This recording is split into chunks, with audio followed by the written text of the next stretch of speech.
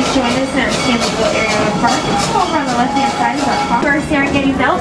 As we do, please remain seated, keeping all hands, arms, and legs. Okay, there's the safari thing. There's the safari. You're more than welcome to take photos, but you must do so from a seated position.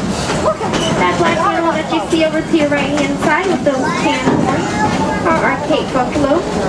Weighing in at 1,500 pounds, Cape buffalo are quite fierce.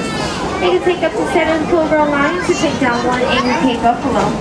Also to the right-hand side, the zebra that you see are a great zebra.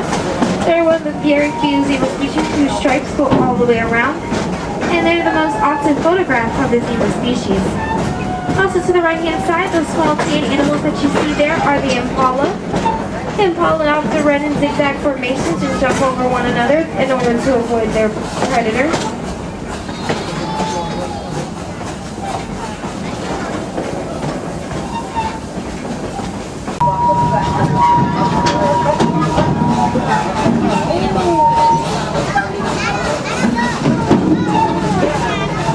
On the left-hand side, those large tan animals that you see are eland antelope. These antelope can weigh up to a ton, but don't let their sides fool you. They can jump nearly 8 feet in the air from a near standing position. Elephants and white rhino.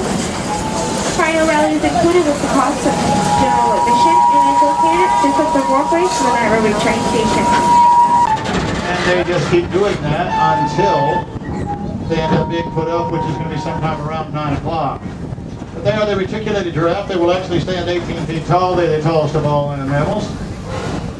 They see 360 degrees at one time. They actually see in color, which is somewhat strange for animals of that size. From this point on, please stand up to the change seat to exit from the train. We are now departing from the train station.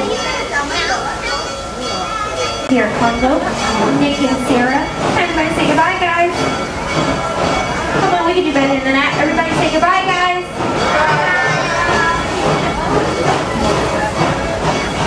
Once again, my name is Tamika, and welcome aboard to Serengeti Express.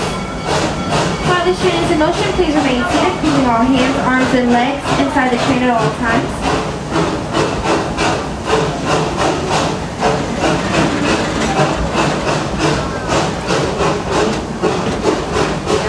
As we depart, the coaster that is all around us is the Kuba roller coaster.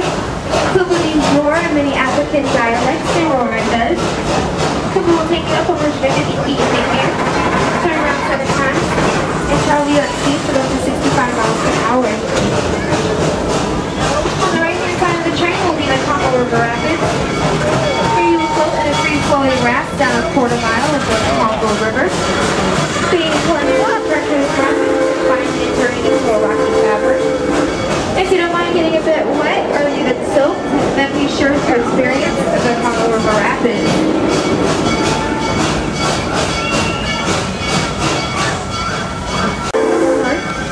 With the juvenile male being exiled at 3 years of age.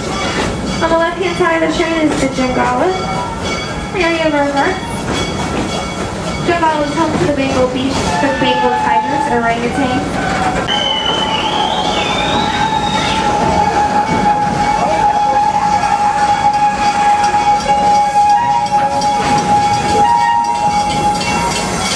Welcome to Stanleyville.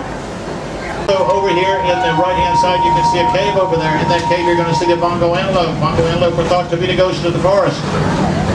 The reason for that is because they're nocturnal animals. They only come out early in the morning and late at night.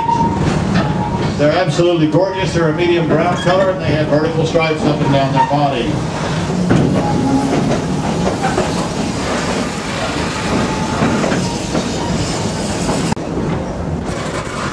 On the left-hand side of the train, you can see some white rhinoceros over there. The white rhinoceros are in back of that tree that we're going by. White rhinoceros used to be called white rhinos because W-I-D-E, and the reason for that is because their lower jaw is very wide. Actually, through the years, they got translated to mean white rhino, and there's nothing white about them. They don't see very well. They can actually run at speeds of about 30 miles an hour. I don't know about you, but I don't want to be running 30 miles an hour and only be able to see about 8 feet in front of me.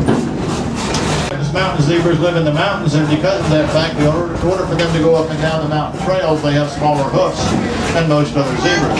Now, on the right-hand side of the train, you can turn around and see some wildebeest. Wildebeest actually are not the McDonald's of the Serengeti, which a lot of people think they are, but they are attacked an awful lot by predators. And that's why they travel in groups of 1,000 or more.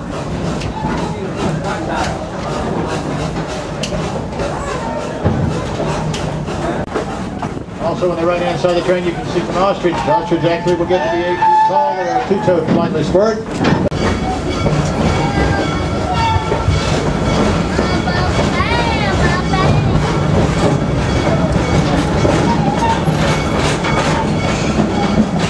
Up on the right-hand side of the train, you can 6 feet wide. They walk through two tracks. Their wealth was determined by how many of these came way up and out.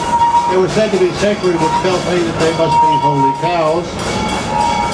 And at the same time, they were kept for their milk, not for their meat.